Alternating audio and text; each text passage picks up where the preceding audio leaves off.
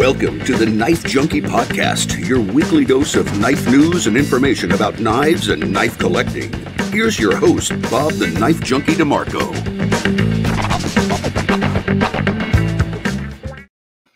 Welcome to the Knife Junkie podcast. I'm Bob DeMarco, and today I'm speaking with custom knife maker Brian Efros. Brian is someone who caught my attention on Instagram a little while back when I was just going down a rabbit hole, looking at new makers and looking at people whose work was interesting me. And then come Thursday Night Knives a few years later, or maybe a year and a half later, people keep mentioning Brian Efros. And well, I keep loving his knives, and I figured I'd reach out to him. And I have the great honor of speaking with him on this episode of the podcast 172. Before we get to Brian, I just want to say, if you like the interviews we do here, if you like Thursday Night Knives, if you like the Wednesday supplemental or the knife review videos that go up on YouTube, please consider checking out the Patreon, the old Patreon. I know. We have a $3, a $5, and a $10 level. At the $10 level, which is called the Gentleman Junkie, you are eligible to a monthly, you're entered into a monthly knife drawing. One gentleman has won twice already in the 4 or 5 months we've been doing this. So, well, let's just say your chances are good. All right, so check it out, the Patreon. And, well, I am very excited that today brings me Brian Efros. So without further delay, I bring you him. You know you're a knife junkie if you're as happy as a kid on Christmas morning when that new knife arrives in the mail. Hey, Brian, welcome to the Knife Junkie podcast. Pleasure to have you. Hey, brother, thanks so much for having me. I'm super stoked to be here. Oh, it's an honor. It's an honor. So, as I mentioned a few years back, your knives caught my eye, and the one I believe was a recurve Tanto, I think. Fixed There's blade. a possibility, Yeah. And but in any case, you make these beautiful knives, and they run the gamut. But in speaking with you a little bit before we started rolling, I know you're a musician and a producer by training way back when. So tell me, how did you get into knives, and tell me a little bit about your process. Yeah, absolutely, man. First of all, I want to say the little information that you had on the side as you were talking earlier. That was really helpful for me as well. Give me a quick reminder. It was all accurate, and I was like, okay, I did start in 2000. That's good to have a little refresher. But yeah, so how did I get into knives? My mom could tell you stories back before I can remember about taking me to a gun and knife show, and which is interesting. My mother wasn't a gun person. I have no idea why she took me there. But here we are at the gun and knife show, and she would just tell me I just gravitate to whatever table had knives, and she would have to literally drag me out of there. And ever since I was a little kid that I could remember, I had a little collection of shitty pocket knives from the flea market. One of my very first memories actually was playing with my dad's Swiss Army knife while he was at work, and I cut my finger, because of course. And I cleaned it off and put it back, and then I had to think of some way to make up that I cut my finger, because I couldn't let Dad know I was playing with his knife. He might not let me play with it anymore. He probably shouldn't have to begin with. And so I've always, really as far back as I can remember, like I said, my mom could even go further, just had a passion for knives. And, when I was 16, I was on a road trip with my uncle and cousins to New Mexico, and I bought a little Smith & Wesson, folding liner lock pocket knife, and I put that in my pocket, and that was my first EDC when I was 16, and I just I carried that knife around for probably 6 or 7 years, just with me every day, and when that knife eventually got thrown away at a music festival in Tennessee, that's a good end. It was either walk like a half mile back to the car, or just, sometimes you got to just kiss something goodbye and move on. But after that knife, I was in college at the time. I kind of then just started discovering Spydercos and Benchmades. My cousin Jeremy was a big influence on me early. He was really into sharpening, He's one of those dudes that have like, you know, like a collection of different Japanese, like, you know, water stones and stuff. And he would, his jam was just sharpening, and he could get knives 10 times sharper than I could today still. But, you know, he kind of steered me in the right direction of, you know, like the Benchmade Mini Griptilian. That was one of my first. And I think that's still one of the greatest, like an industry standard if there was one. And so, yeah, so then I kind of just got going more and more just on like a little bit nicer knives and enjoying them. And then I moved to Colorado in 2007. And at that point it was, okay, I want another knife, but I want a camping knife. I never had like a dedicated real like fixed blade camping knife before. So I started looking around online after work. I was a bartender at a Grateful Dead themed hippie bar down in downtown Dude, Denver. that sounds awesome. It was a good time. But yeah, so I'd come home from work, and, you know, you need an hour or so to kind of just calm yourself down. And I was looking for a camping knife, and I remember I just typed into whatever search engine, was probably Google, just typed in knife just to see if something different would pop up. And like the third thing that came up was knifekits.com, you know, build your own knife. And I saw it, and I was living in a little studio apartment. I wasn't in any place to try this, but I saw it and it kind of got stuck in my head. And then I went and I bought an Ontario Rat 5. That was the camping knife that I had decided on at the moment. And then 6 months later after that, I'd moved into a house with some friends, and I had a garage that was just empty. And I remember that knifekits.com. And I figured, you know, for $20, if I can get an actual knife out of this, that'd be pretty cool. And I did. And I bought it. And basically with those, it's really just you glue the handle scales on and shape them. And so I'd gone to Harbor Freight, and I bought like a $50 1x30 belt sander. And I still had a hand drill at the time. I was drilling all my holes with that. But yeah, so I made that one knife. And then I was just, you know, the itch had been scratched, and it was insatiable. I just knew that, like, this is what I want to be doing. And I had no idea at the time, like, as a living, but it was just, so I think I built that first one. And then the next thing I did was I went to the thrift store and I bought a couple just real cheap kitchen knives, and I'd kind of reprofile them and regrind them and put new handles and like think that I was making them better, but I definitely wasn't. Right. But you were learning. You were making your bones. But wait, let's go back before you even attempted, before you did knife kits. And I have done some hobby knife making myself. And knifekits.com is a great site for, you know, for supplies and stuff like that. And, but they also have like the actual kits, like you're saying, where the blades are there and everything. But what was it before you started and attempted making knives? You said since way back. What was it about the knife in general, the meta knife that kept you coming to it? Oh man, I think that was a really good question. Well, I was not prepared to go deep like that. Let's go deep. Let's dive in. Yeah. Oh man, the meta question.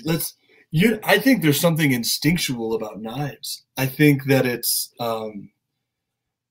I don't even know, but like there's like a mystique about it. There was, you know, when you're a kid, it's also something you're not supposed to have and be playing with, so that makes you want to even more. But you know, I never even did anything too much. You know, I'm a kid. What the hell's a kid gonna do with knives? You know, maybe you'll sharpen a stick occasionally. Yeah. But there was just some draw about the blade. It can be a little bit dangerous. And then as well, I think it's, you know, it's one of our primal weapons, primal tools. I mean, it was man's first tool was, you know, a chipped flint knife scraper, you know, thing back in the Oldawant hand tools period. I actually wrote like the one big paper I wrote in college. I only wrote one, but it was about the origin of hominin tool use. And yeah, and just, you know, I mean, literally the first thing that we did was smash rocks together till you get an edge, and you can kind of, you know, scrape stuff with it. You could try and cut with it. And so I think that there's really, a built-in lizard brain, just love of the knife, the tool. And I've never really met anyone, I think, that doesn't like knives. It's true. It's true. I had a female martial arts teacher back in Philly years and years ago who, on a number of occasions, someone would come in with a new knife and the whole thing, everyone would, classes always started late anyway. And people are gathered around with the guy with the new knife. She was like, God, guys and knives, come on, let's go. We're not teaching knives. Let's go.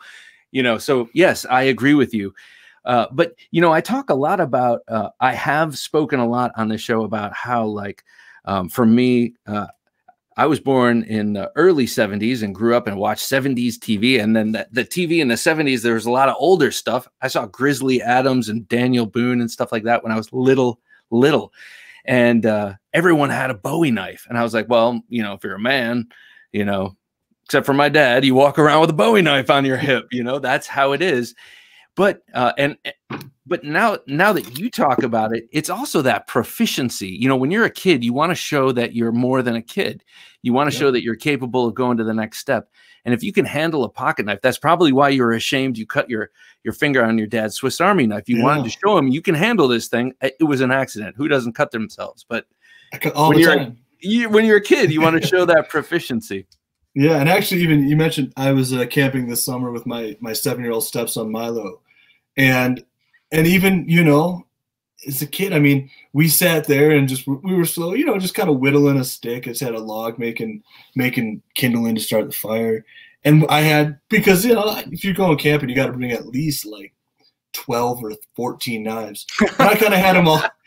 I had them all laid out, and I'd like do a couple cuts with one. Set that down, do a couple cuts with the other. Because, you compare an edge geometry, blade shapes, handle contouring, and it's just fun to play with a lot of knives. But he was right there right next to me, and I'd set one down, and then he would pick it up, and he'd take a couple cuts, and I mean, you don't have to like teach a kid to love knives.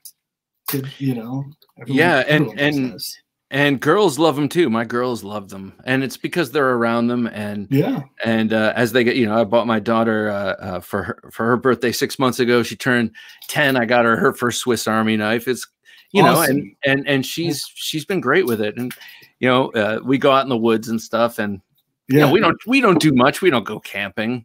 I have dreams of doing it, but we're kind of wedged in this suburban life for the moment. Yeah, exactly. Yeah. But you mentioned girls. I mean, this is my wife's right here. Let's see. This is a custom one that I made for her for Mother's Day.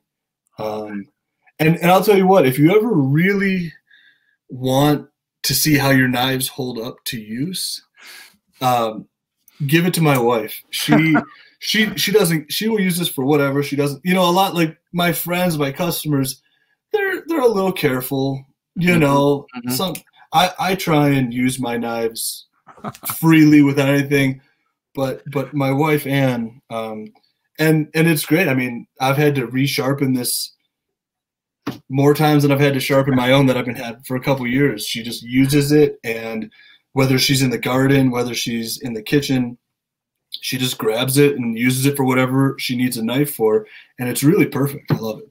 I got to say, man, and any woman who EDCs a Brian Efros is a keeper, I'd say hold on to her. She's got as tight as I can. But yeah, this was actually it was my hustle model, and then I did that model usually has a Tonto blade shape, and I wanted hers to be a little special, so I did the drop point, and this is the only one like it. This is the drop point hustle so far, and she needed a little bit of color, so we got some white Damascus on the backspacer and clip for her. And then a little cool hole pattern. Okay. Oh God. Okay. So you're hold that back up, please. You're holding up this beautiful masterpiece that is actually living the life it should be living. Oh yeah. It's not sitting in a safe. It's getting thrown into a bag. It's getting used in the garden. It's getting all of that. You mentioned a specific. Sorry, I don't mean to interrupt. No, please. But I made the detent on this a bit stronger than I normally do because I specifically envisioned her just tossing it in her purse or whatever, and you don't want it to open up at all. And so I like my detents where you can open it nice and slow with your thumb. Mm-hmm. Wait, sorry, the camera's moving backwards, but yeah, this one is real snappy just because I made that detent a little bit stronger for her, just because you don't want it to open up when you don't want it to open up. Okay, so let's talk about how you went from that first knife kit to this beautiful titanium frame lock folder that you were just holding up. How did that tell us about that? Yeah, so I have very little background, zero background in machining, woodworking. I took like auto classes in college, or I'm sorry, in high school, mainly because cars were cool and it got me out of having to go to like actual class. And I learned some useful shit or stuff. Sorry. But so I had very little experience, and so I bought the knife kit, and then, like I said, I just knew I needed more, and so then I bought the cheap knives from the thrift store and kind of turned those around, and then from there, what ended up happening was my cousin Jeremy, who I mentioned earlier, turned me on to the website knifeforums.com, which is no longer around, but back in the day when I first started, it was a pretty hopping place. And I kind of hopped on there, and there's always a newbie section on all the knife forums. And, honestly, the forums don't really seem to be around as much anymore. Just they have a hard time competing with the ease of access of general social media. But they would all have a newbies forum, and that was huge for me. Like a place where you could go and ask the dumb questions and not feel like an idiot. Mm-hmm. And that's an important thing. Being able to ask a dumb question that is dumb, but you still need the answer. And so I'd go there and someone, I don't even remember who it was, I was just asking about knife steel. And I was, people would make knives from files. And that never made sense to me why a beginner would do that, because that's so much extra work, I feel. Yeah. Because steel is cheap and it comes soft. A file is hard. Yeah, and you have those very deep grooves you got to grind away. I understand why sometimes you're like, oh, a files is just cheap, and I'm not going to be like wasting money by buying steel. I'm not good enough, maybe people think. But I think in reality, for $10 you can buy, you can buy a piece of steel, and it comes nice, and it'll generally be, flat ground or something like that. Well, no doubt the making knives from files and from lawnmower blades came from probably a different time where access wasn't as easy, but absolutely, that makes sense. Yeah. But you said making a knife out of a file, like, why should I do that extra work? And then, so what? Yeah, and absolutely no knock to anyone that's making knives out of files. I was just lazier. They're actually doing more work. But yeah, so I kind of learned through the newbie section of, okay, so I just went and bought a bar of steel. And then I'm like, we have to cut it. So I go to Harbor Freight and I buy a little like handheld angle grinder. Mm-hmm. And so, and I just draw on the piece of steel something that was like the shape of a knife. And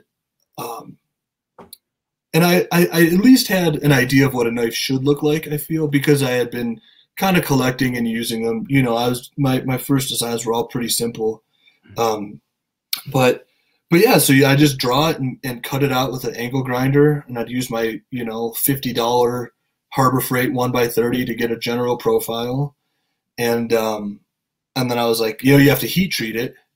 And again, I built like a horrible little forge out of a Weber grill in my backyard, and I would like heat treat myself. And I almost burnt the house. I lit a tree on fire one time. It was really... I should have just sent him out, because there's people that do it professionally. Mm-hmm. Yeah.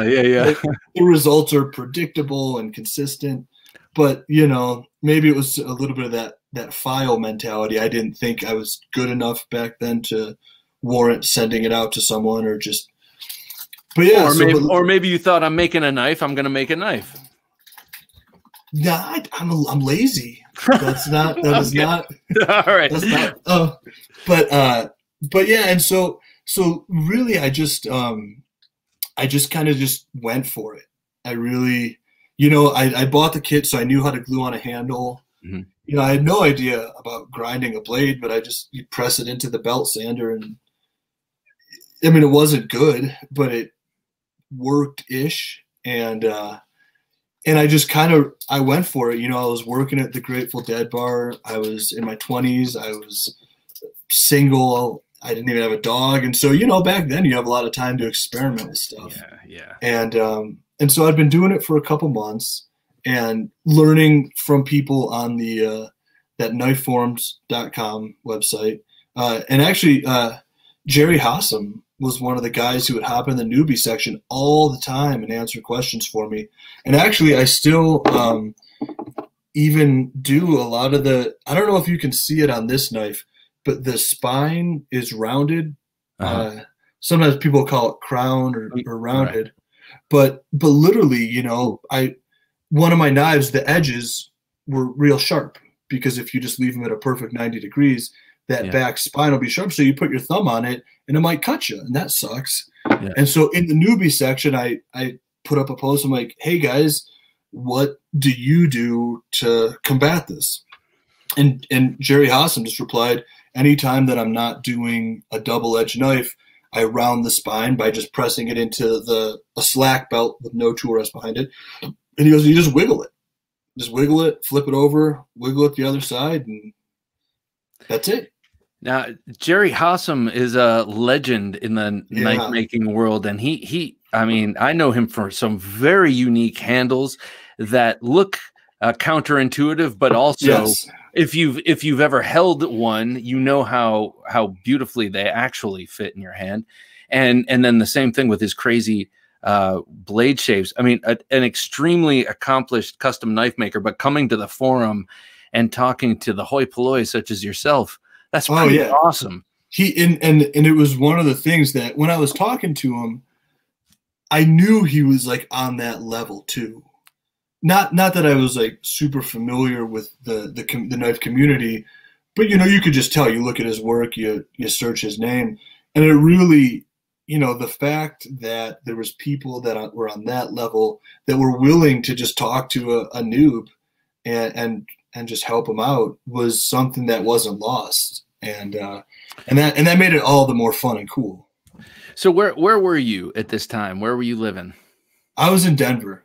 Denver. Okay. Yeah, so I grew up in Michigan, went to Michigan State out there, and then afterwards just kind of needed to find a place to get an apartment and a job, and I wasn't really into Detroit at the time, and so I was like, let's go move to where we like to go on vacation. So moved to Colorado, and I moved to Colorado, got a job at the hippie bar, started playing in a band and making knives. Playing in a band. So we talked about this. You're a bass player. Yeah. Yep. Awesome. Yeah, I got it stashed right over there on the side. I unfortunately don't get to play nearly as much as I would like to. I don't get to play at all anymore. Well, you know what? Really, I think that's maybe part of adulthood. When you're a creative person, oftentimes you have a lot of different things that capture your attention. For me, I've always been in a sine wave. In and out of 2D art, painting and drawing. That's what I went to school for. But then I go into writing, and then I go into filmmaking, and then maybe I try knife make. But it always comes back to the drawing aspect. And so, I mean, I think you can have one thing, and when you're an adult and you have other responsibilities, it's like you can have one thing that you can get yourself really good at. Yeah, and knife making satisfies that. I mean, I miss being on stage. There are a few things that feel better than being on stage with your bass and making a whole room of people just dance. It's amazing. But once knife making came into my life, I was really ready to just put that at the forefront. And I'd been making knives for probably about a year, and I would give them away to friends. I would I have a bunch of them somewhere in a box. And the idea of selling them was not even in my head, because I just assumed that they weren't very good and nobody would want to buy it. But I posted a picture of one in like a group chat on that knife forums, and someone was like, well, how much do you want for that? And I was like, well, I'm not really selling it. They're like, but if you were to sell it, how much would you want for that? I was like, I don't know, $80. And they're like, all right, what's your PayPal address? I'm like, I don't have one. And so I went and I signed up for PayPal, and then they sent me $80, and I was like, whoa. Their note was sucker. Yeah, right. But I really, there was like a light came on, you know, and it was like, wow, I could sell these. And I was like, that's awesome. And at first it was just selling them to support the habit, you know, hobby, habit, whatever you call it, addiction. And I would, you know, I was actually working at the bar, and I would sell most of my knives to my customers at the bar. That's cool. And I would just make little like neck knives, and, you know, sell them for $50 or $60. And, you know, one of my customers owned like a dent repair company, and he wanted to get something cool for all of his guys for Christmas. So he hit me up with an order for like 10 neck knives. And I'm like, they're like $60 a piece. He's like, I know. I'm like, you know how much it's going to cost for me to make 10 of them? He's like, yeah, I know how much that's cost. I'm like, okay, you're willing to give me this much money, eh? Idiot. But yeah. And those guys now are walking around with, they might not even know what they're walking around with. I know to you, not the prettiest. It's old work, yeah. But it's still your young. It's your early days. But yeah, and then I realized, I was like, man, if I really hustle, I could, you know, do this as a living. And at that point, I put everything into it, man. I didn't have a lot of money. I was bartending, you do okay, but I didn't have a bunch of money to throw in the shop. But it was like every decision that I made in my life was hopefully to get me towards the goal of being where I am now. You know, I worked at the bar for a long time, and working there gives you a lot of time during the days and on the weekends to, you know, further your craft. And then I got fired. They said laid off, but I think I was kind of fired from the bar after 5.5 years. And I eventually ended up with a job as an arborist. I was climbing trees and pruning trees and cutting them down for a living. And that sucked because I'm afraid of heights.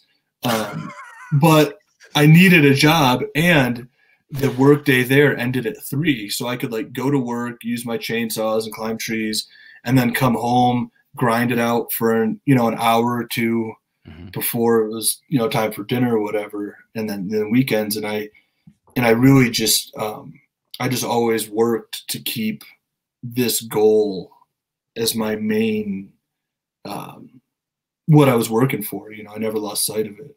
So as someone who was a very serious musician for a while, and you're someone who understands the value of practice,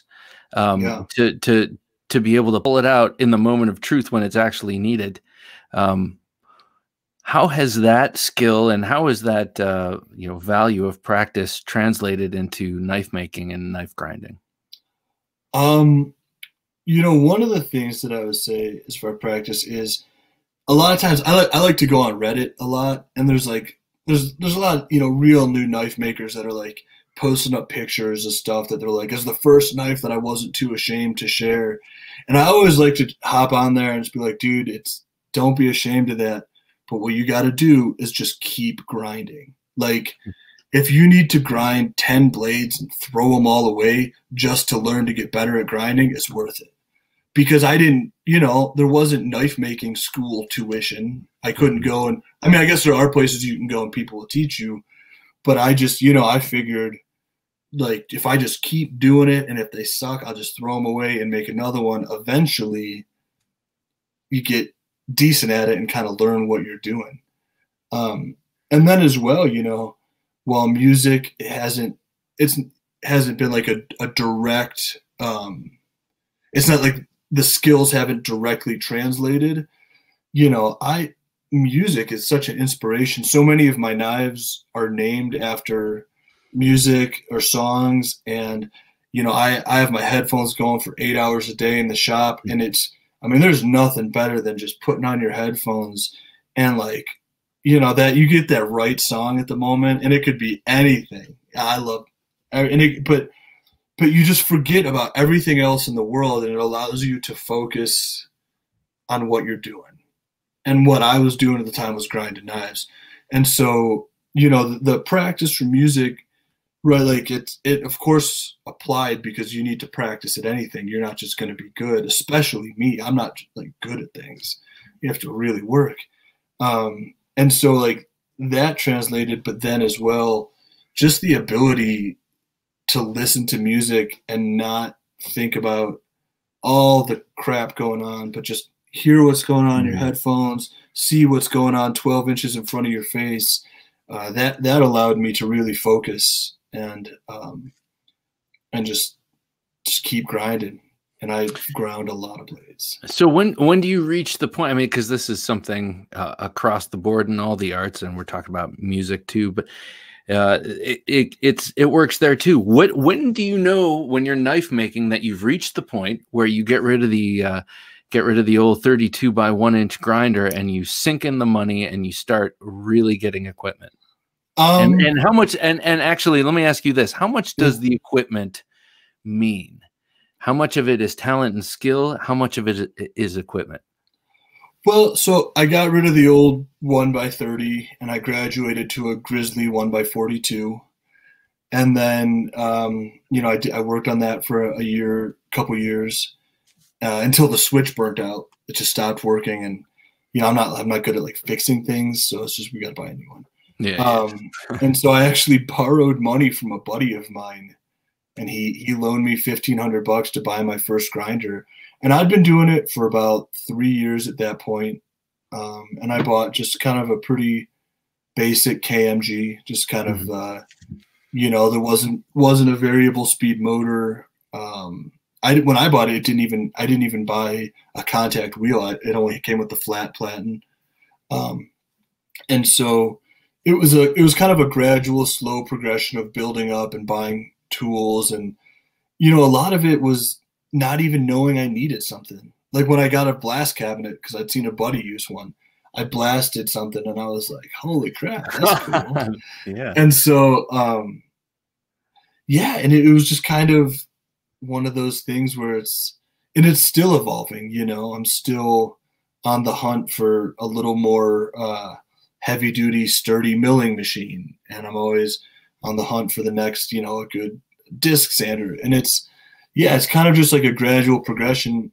And as well, you know, you'll have a need that needs to be filled. Like if I'm profiling these blades and it's taking forever and there's not a great selection of belts, and, you know, on this 1x42 I was using.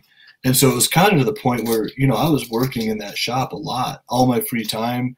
And I realized how much quicker and more efficient it would be if I had a machine that allowed, you know, was just more controllable and more power. And so then your second question, the how much does the machine make an impact? A tremendous amount. But I don't. So like the difference between like a 1x42 and a 2x72, kind of the standard grinder is the 2x72 for the knife making. And so when you go from the 1x42 to that bigger 2x72, it's like night and day. But now I've got a couple different 2x72 machines. I still have that original KMG I bought. And, you know, I also have a TW90, a nicer machine that can do, you know, a lot more stuff. It's very versatile. And while that new one allows me to do some things quicker and easier, it doesn't make me a better grinder, I feel. Yeah, sure. Yeah, that makes sense. Yeah, so like, you know, when you jump up from, like I said, maybe the beginner equipment to the more professional grade stuff, it absolutely makes a big difference. And it just, you know, when you have a bigger surface I would press into the belt and it would stop. You know, like it was really, yeah, it really, that wasn't great. And so, like I said, when I jumped up to the bigger machine, it made a pretty noticeable difference pretty quickly. And as well, just the variety of belts and how long they last, that all factored in. And then, like I said, when I got my TW90, I mean, I love it. I use it for almost everything. It's great. But I don't know if I wouldn't say that having that nicer machine made me a better grinder. Okay, so a through line from the knives you were showing me, like the ice or the hustle, something new titanium frame locky. Yeah. The through line from that to the very first knives you're making is grinding the blades. But yeah, there's a very obvious point where you started making frame locks and milling titanium. That's a whole nother world. Yes, right? It is. So how does one make that? Not how does one? How did you make that jump from fixed blades to frame locks? So I'd been making fixed blades for 7 years before I made a folding knife, and I liked making fixed blades because I was comfortable making fixed blades, and I'm not a person that's really great all the time at jumping out of their comfort zone.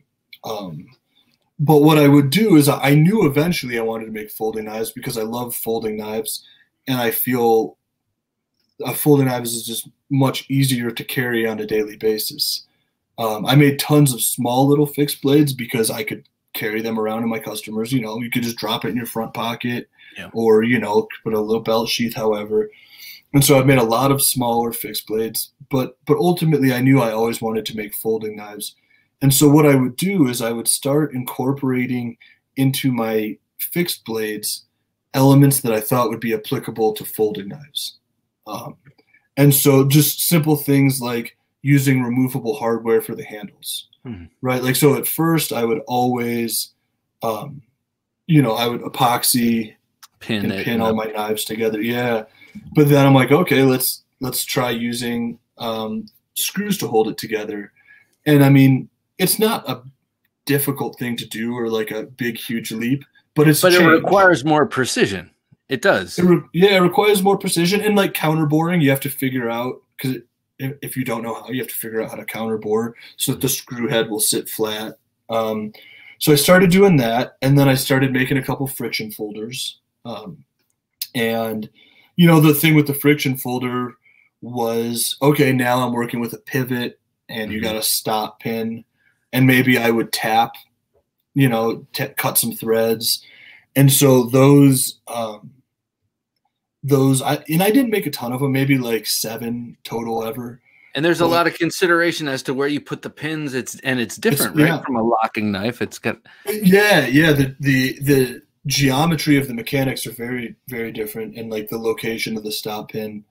And so a buddy came over, and we're like, let's just figure out how to do this together. And you kind of just, and I would look at a picture of one, and I'd say, okay, it looks like they kind of have it here. And you get a couple pieces of cardboard and just kind of see if it works. And eventually I found something that did work. And what I would kind of do is I'd make a blade shape, and I'd leave like a big square handle.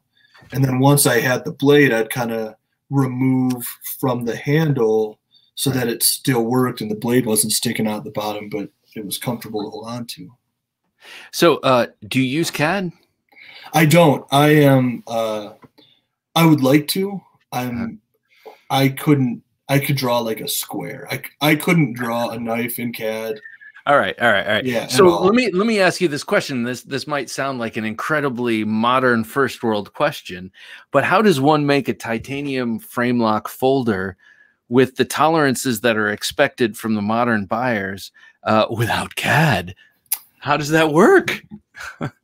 Well, I just sketch my knives on a piece of paper, and I, and then I'll use a copy machine to make copies of it, and I'll kind of like put a pin where I think the pivot should be, and I'll I'll like cut them out with scissors, the sketches, and I would kind of, rotate them around to see if it would work. And if it wouldn't work, you just put the pin in a different hole, and eventually when you found it, you're like, all right, that's where the center of the pivot needs to be.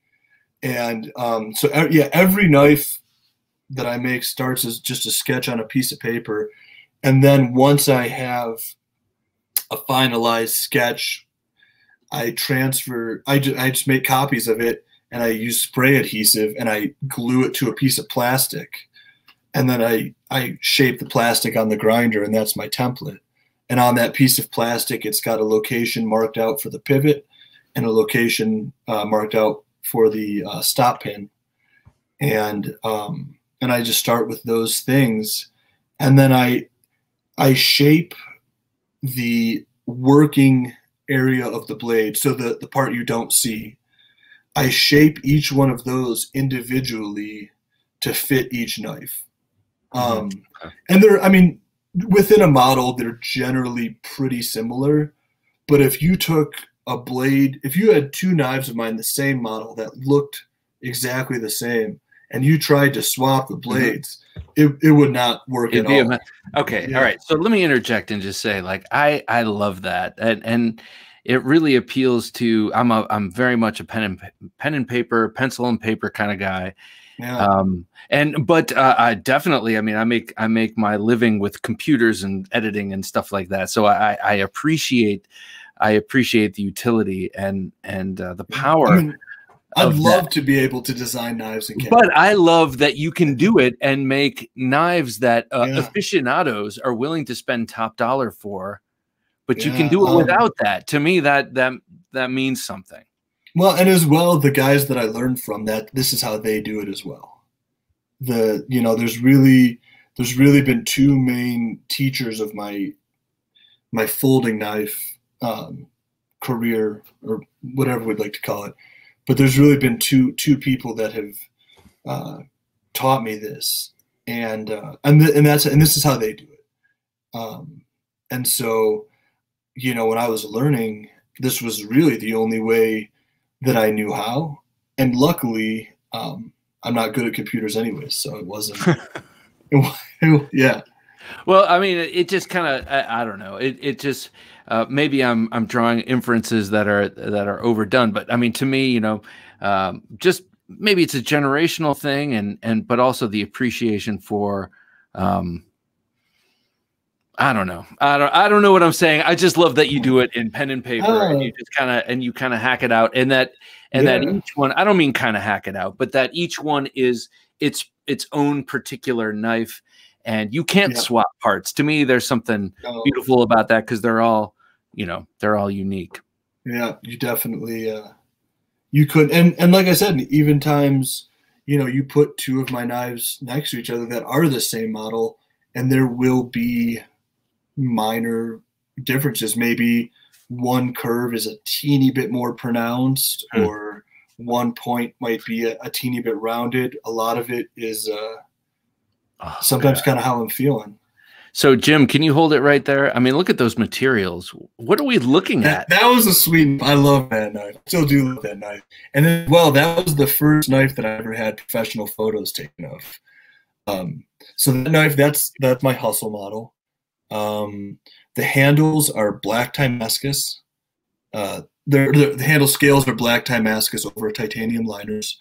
The pocket clip and backspacer are the same material, and the blade is Chad Nichols' Intrepid pattern stainless Damascus. That was an auction knife from the Gathering 2 years. Was it 1 year ago or 2 years ago? I think it was one. Yeah, last year at the Gathering. That's a good one. That's my Jive model right there. That's beautiful. And you see, it's got the same hole pattern as this one that I built for Anne. I love that hole pattern. That's just a side note. It's not important. You'll notice that one. No. See, that one right there's got the same hole pattern in it too. Yeah, I was actually thinking of an ex-girlfriend who used to draw circles that would come and go in size and shape, and that reminds me exactly of it. So people have compared it to like a sine wave or like the moon pattern. That knife right there that you just scrolled by, I actually have right here. The Motown. This one right there, the Paragon. Oh, the Paragon. Yeah, that's a collaboration with JVO Design, Jared Van Otterloo up in Canada. Yeah. He works a lot with Greg Lightfoot. He works a lot with a lot of people. He is one of the most talented knife designers. Working with him was a true pleasure, because I could be like, what if we just tried this? And then he comes back and just like nailed it. You mean like Motown? Yeah, that's my jam right there. That. So, okay, I'm looking at these beautiful knives. I see this, the shape of them. Okay, so what I like, something that I like about these knives is that they have an aggressive profile, but they have such beautifully labored over and considered, you know, when you can see the surface and see the materials. So what is the purpose of these knives for you? I mean, like when you see them, when you're making them and you imagine them going out into the world, what do you see them doing? In my mind, I build utility knives. I spent a lot of time, 7 years making fixed blades. And when you're making fixed blades, ergonomics is more important than in folders. I said it. I think it's true though. I think that, when you're buying a fixed blade knife, you don't have to worry about it opening or closing, having good action. You worry about, does it cut and does it feel good in your hand? And so I try and design, and I try and continue that through my folders is, a comfortable knife in your hand to use to cut shit. And they're aggressive in times because those lines appeal to me and I think they're sexy. And could they be weapons? Of course, I saw someone get under the screwdriver one time and that is not going to be a good knife and it stabbed the fuck out of that guy. And so I do, I make it strong so that if somebody was, like my ice model, and that's reasonably stabby. Yeah, that's beautiful. And so, I do make it strong, and I do consider things like if you were to, thrust penetrate, your hand's not going to slip forward onto the blade. I do make it so that if you were to pull back, the knife will come with you. Those are things I consider, but ultimately, I make knives that you just use when when somebody wants to use a knife and cut some stuff, I want them to use my knife. Yes, and carry it. Like, to me, they're the kind of knives that you want. They're legacy items. They're luxury items for sure. And if you have a mind to spend your money on that kind of a luxury item, which I certainly do, to me, like that's what that's for. I mean, everyone needs a knife. It's presumed. I assume everyone needs a knife. But man, if you're going to carry something every day, or three, or a number of them, but if you're going to carry something every day, and you have the scratch to do it, and you have the taste and the interest, yes, and everyday carry, and of course you can turn anything into a weapon if you need it. I wasn't necessarily trying to lead you into the weapon realm, but the aggressive lines. It's like a Corvette or a sports car. You look at a Corvette and you're like, that's a sweet sports car. You're not thinking that's an Indy 500 car. Yeah, You're thinking that's a sweet sports car. Same thing with your knives. You look at it like aggressive, beautiful lines, but you don't look at it and think murder weapon. You think like beautiful accoutrement for a lady or a gentleman to pull out and use when they need it, and have it the rest of their lives and send it and enjoy it. Like it's a small little piece of art that you can put in your pocket as well. It's people. Sometimes like there's maker friends of mine that don't like the idea of a safe queen, right? Like a knife that doesn't get used. I make all of my knives to be used. However, when somebody gets one of my knives and they really just enjoy it so much that they don't want to scratch it up, but they still get the enjoyment out of it. You can sit there and you can open it and you can hear the sound it makes and you can feel it, and maybe you could try cutting. I don't know if they ever cut anything with them, but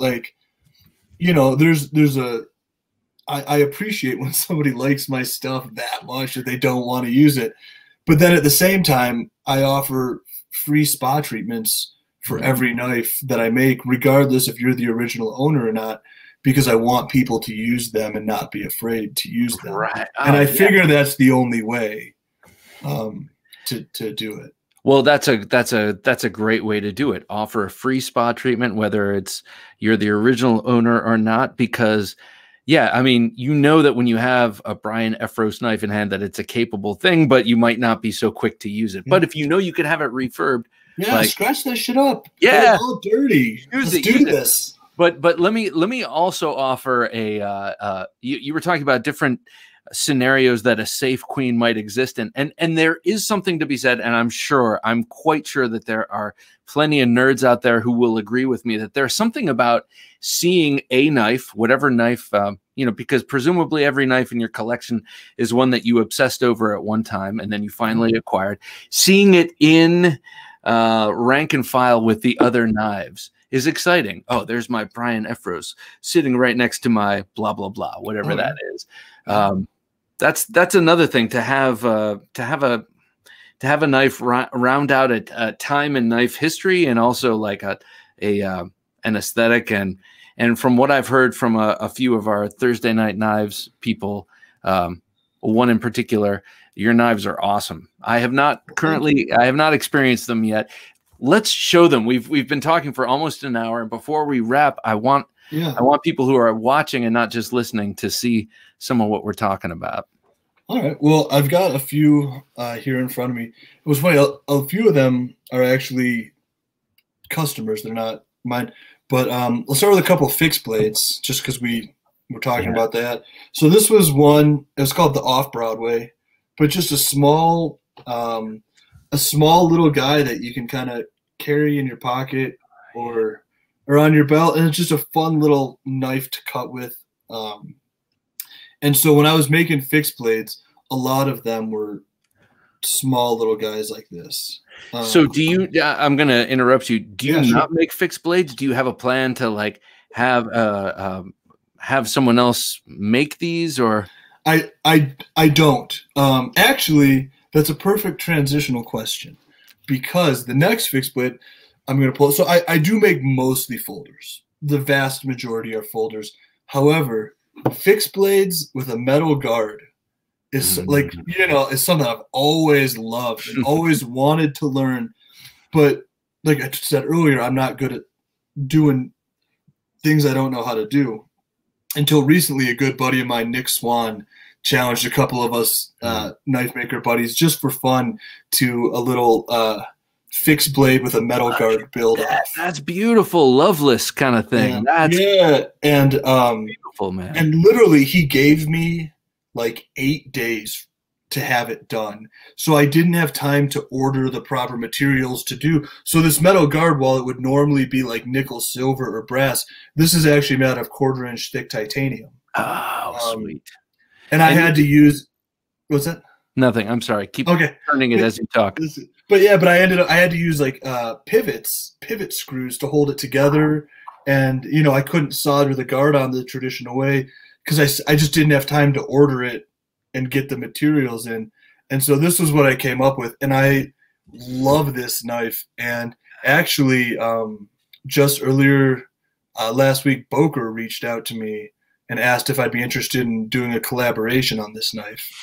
And so I told him, on, man. I was so excited about that. I do have another project in the works with them, and I'm very excited about that as well. But when they were interested in this, it really tickled me.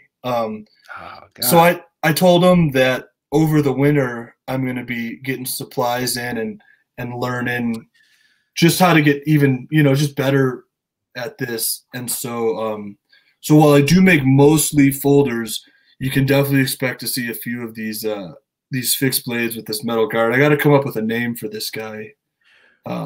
Not good at that part. So do they? I understand that's a very difficult part of the process. But hold that knife back up, please. Yeah, sure. While I ask this question, which is, are they? Obviously, it's a beautiful profile, and obviously, it's a very useful looking knife. Excuse me. It does have the hallmarks of a folder, as you mentioned. It's got the pivots holding on the and then the guard, as you mentioned, you didn't have time to get the solder, so it looks like you've got T8s or T10s or something. Yeah, that's exactly it. There's just some regular. I mean, if you look at the screws, it's the same screws being used there. Yeah. So it's a fixed blade, a very traditional looking, almost Loveless style fixed blade, in the language, in the modern vernacular of like folding knife. Is that what Boker is hot on? Do they like, or is that a feature that's not important? Is it more the profile of the knife and that's it? I have no idea. What I'll do, my plan is to make a few more of them over the winter. Just like this one? Yeah, well, I'm going to do some like this. I want to do some with, a soldered brass guard and a nice clean hand rub. I love hand rubs. And then, I'll just send the pictures over to them and let their design team kind of, whatever they think is going to serve them best and sell best, because, when you're a company on that level, you gotta put that first. One thing I will say, I did a fun little touch. I did zirconium pivot collars around the pivot screws. I don't know if that's going to come through or not. I can see them now. But just as it was a build off a challenge, so I had to try and throw what I could at it. A little touch of class. Yeah. So all right. So those are the two fixed blades I brought, and then I brought this knife, which is a very special knife to me. This knife, this is my fire model. This was the first folder model that I came out with, but this was the very first one. And I built this in Sean Kendrick's shop with him. And he is who taught me how to make a folding knife. I was at his shop for a week, and I came home with this and like 4 pages of notes. And I've said I'll never sell this knife before. I'll never sell that knife before. I sell them all, but but not this one. But not this one. This one is this one's a really special knife to me. The only other one that I wasn't going to sell was the knife that I wore during my wedding, but that got lost at a movie theater one time. I was wearing some real thin pants, and the pocket clip wasn't as tight. And so sometimes I'll have people say, Brian, your pocket clips are a little bit stiff. I'll say, I know, because I would rather you not lose your knives because I lost mine. Yes. So this is that's my fire model, and that was my first model. And I don't even carry this anymore. It just. Do you still make that model? I don't. I have retired that model. I tried doing like a V2 and kind of bringing it back, but I just felt the aesthetics of it weren't quite in line with the newer stuff that I was making. Yeah, I was going to say, it's not a surprise that you made that in Sean Kendrick's shop, because it has a little bit of that feel, that recurve and the aggressive sort of look. I love his knife designs. But yeah, this looks like a little bit of a proto Efros to me. Yeah. I mean, and it was, and he's one of my favorite designers, makers, and people, and he taught me so much. I mean, I remember I was back down there a different time, and he was grinding a Damascus blade, and at one spot it got just a teeny bit too thin for him, and I saw him look at it, and then look at me, and just throw it in a scrap pile on the floor. And it was really like, if something is not perfect, and not even like, it's close enough to perfect. If something is not right, it's so much better just to scrap it and start over than, I mean, and sometimes of course, we have to do this to feed ourselves. Yeah. So, every teeny little thing, like some things you can easily fix, but in general, if something ain't right, it doesn't leave the shop. Okay, so you use the word perfection, and before the word popped into my mind, back when we were talking about music, and there's something about, in a performance, playing music, what you might screw up, you might play a wrong note, whatever, you can make up for it in the next moment, and the moment is forgotten. And and the perfection that you achieve making music is temporal unless you're recording it. With a knife, it's recorded for thousands of years, man. And judged on the internet heavily. Judged heavily on social media. So you know, part of me is like, oh, Sean Kendrick is being macho by being like, oh, look at this. It's like not perfect. I'm going to throw it away. But the other part of me is like, he's putting his name, he's embossing, stamping his name in that thing. And it's going to live for thousands of years, literally. Some, you know, that blade will live for thousands of years. So his stuff is, you know, just, there's few, I like to carry my own folding knife. I collect fixed blades from friends and makers I look up to, and I enjoy carrying my own folding knife. Just, I like having an example of my work, and one of his knives would be one that I would enjoy carrying quite a bit. So where do you see yourself on, are you, okay, so there's the riddle, you know, what has 4 legs at birth, or 4 legs in the morning, 2 legs in the afternoon, and 3 legs in the evening? And it's man. You know, he's born and he crawls, and then he's, for the most of his life, walking around on 2 legs. In the end, he's got a cane and he's dead. So where are you in your knife making career? Are you a babe in arms? Do you still feel, I mean, obviously we look at your work from where we sit and we see beautiful, beautiful knives, but from where you sit and what you want out of your career, what you want, your dream knife that you're going to make at some point, where are you on that line? We're just getting going. I mean, I feel as though I've established myself as a maker in this community, and I'm pretty confident in my skills and my designs.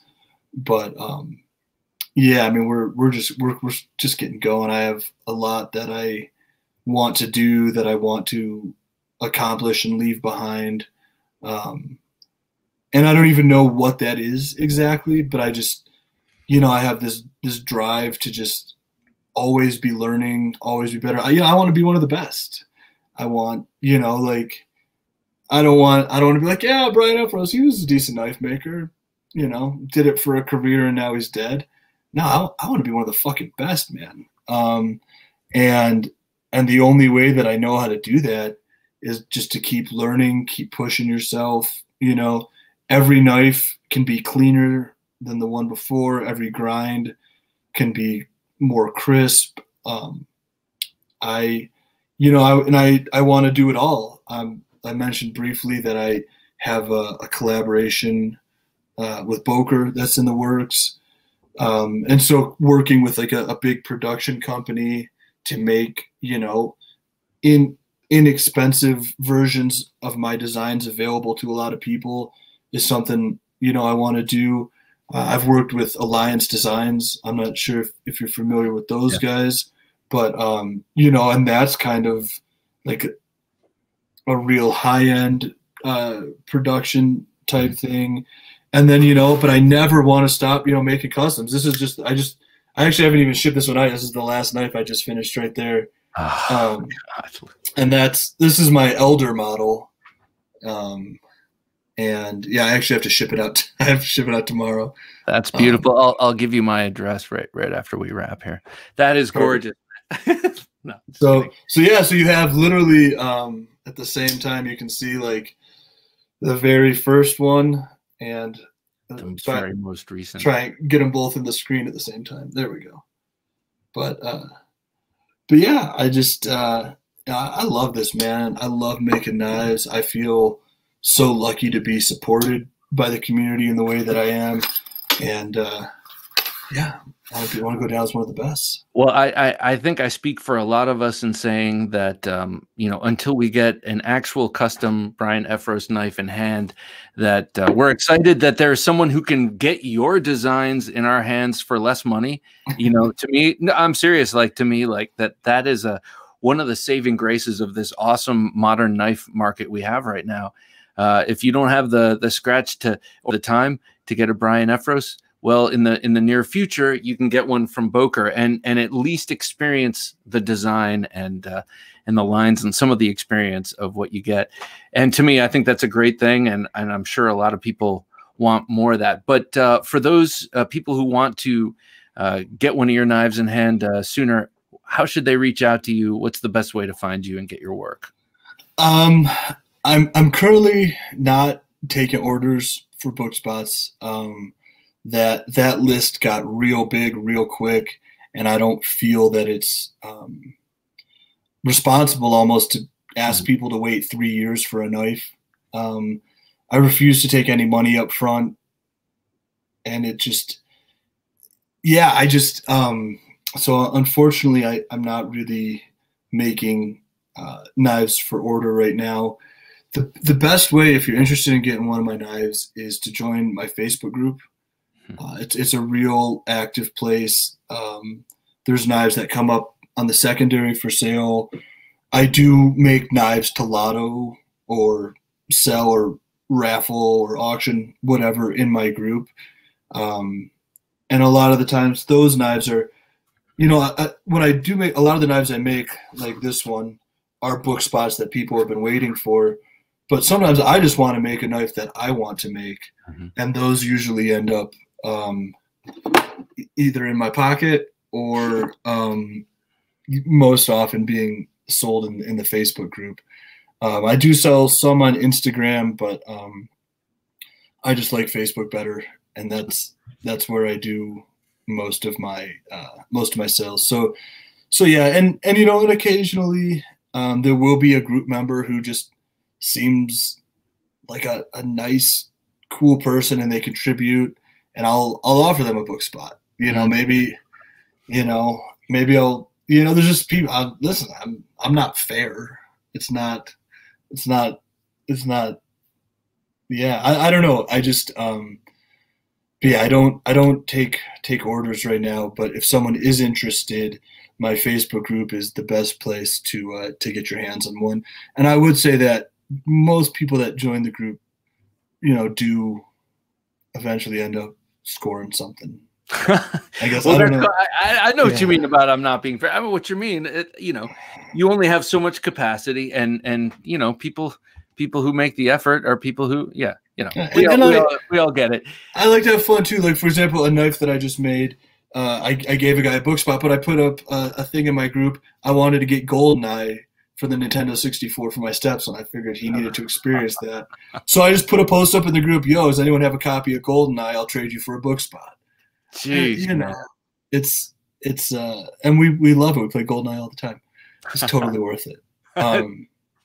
And so, yeah, so someone's really interested in checking them out, learning about them, and talking about, knives and tacos and beer, then my Facebook group is just search for the group Efros Knives. I have a business page as well, Brian Efros Knives, but don't mess with that because I haven't updated that in 5 years. But yeah, just the Facebook group is where the action goes down. Well, all right, Brian, thank you so much for coming on the Knife Junkie podcast. We just scratched the surface, but hopefully people will be. I know people know who you are, and they're already looking at your stuff. I'm just afraid we didn't show enough of your knives on this here podcast, but maybe we can go deeper on another one in the future. But yeah, man, I'd love to talk again. Cool. Well, thank you so much for coming on the show, and I think your work is beautiful, and I admire your effort and what you're doing. So keep on doing it. Thank you so much. Keep on doing it long enough for me to get one, and then you can do whatever you want with your life. That sounds good, man. I like it. All right. Thank you, Brian. Take care. Cheers, man. Visit The Knife Junkie at TheKnifeJunkie.com to catch all of our podcast episodes, videos, photos, and more. There he goes, ladies and gentlemen, Brian Efros. I've been drooling over his knives on Instagram for 2 years now. Really cool to meet him, and I have a feeling we'll have another conversation in the future because there's a lot to talk about. And I'm wondering, I wanted to ask him, and I didn't. Does he have any slip joint designs? I would love to see what a Brian Efros slip joint looks like. But in any case, I think it's great that he showed off the knife that he makes that gets the most use that he knows of. And it's his wife Anne's knife, and it goes in her bag, presumably. I don't know where it goes, but it gets banged around a lot. It gets thrown a lot around. It gets used. And what a great test piece. It's kind of like when I've made drawings or paintings in the past, you put them on the wall, you look at them every day, and you're like, a little bit off the chin. Well, he gets that chance with this test bed knife. And he's one of those rare makers that actually carries his own knives. And I think that's great, too, because, it's great to take input from your buyers, but who else can give you better input but yourself, as the artist and the creator. Anyway, that was Brian Efros. Check him out on Instagram and on his Facebook group. And that's definitely where you need to go if you want to pick up one of his knives. So for Jim, working his magic behind the switcher as usual, I am Bob DeMarco saying thank you so much for tuning in and listening to this interview, and tune in next week for another great interview. That's me saying good night. Thanks for listening to the Knife Junkie podcast. If you enjoyed the show, please rate and review at reviewthepodcast.com. For show notes for today's episode, additional resources, and to listen to past episodes, visit our website, TheKnifeJunkie.com. You can also watch our latest videos on YouTube at TheKnifeJunkie.com/YouTube. Check out some great knife photos on TheKnifeJunkie.com/Instagram, and join our Facebook group at TheKnifeJunkie.com/Facebook. And if you have a question or comment, email them to bob@TheKnifeJunkie.com or call our 24/7 listener line at 724-466-4487, and you may hear your comment or question answered on an upcoming episode of the Knife Junkie podcast.